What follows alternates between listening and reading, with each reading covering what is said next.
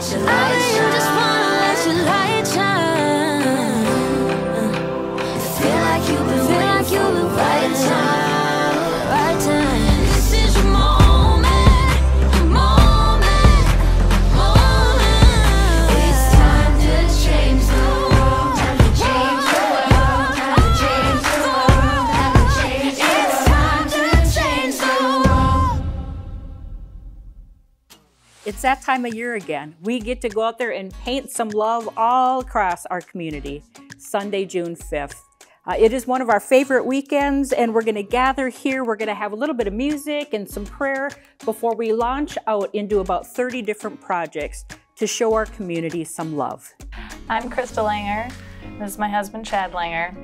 We've been at PCC for about a year and a half. Part of the reason we changed churches was that we were having trouble getting connected at our last church.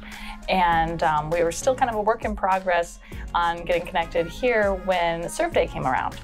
And it ended up that was how all the pieces fell into place for getting connected. Checking out Serve Day, we chose to do Lake Camelot. And we spent the day picking up trash, picking up weeds, fellowshipping, and we got plugged in. We found a great subgroup, and it changed our year. We were a little concerned for our small children to work on Serve Day, but our 2-year-old daughter and our 5-year-old son had a great time. We recommend this day for families of all ages and abilities. There are projects from picking up trash, to kayaking and picking up shorelines, to painting fences. All abilities are welcome. If you're interested in getting better connected at church, Serve Day is a great way to do that. We hope that you will connect with each other on Serve Day, that you'll make some new friendships while you're out there serving. The City of Plymouth has really come to count on us, and they look forward to our annual Serve Day. So this year, they will have some trail cleanups again, but in addition to that, they're doing a call out. They want us to bring our kayaks and our waders and do some shoreline cleanups.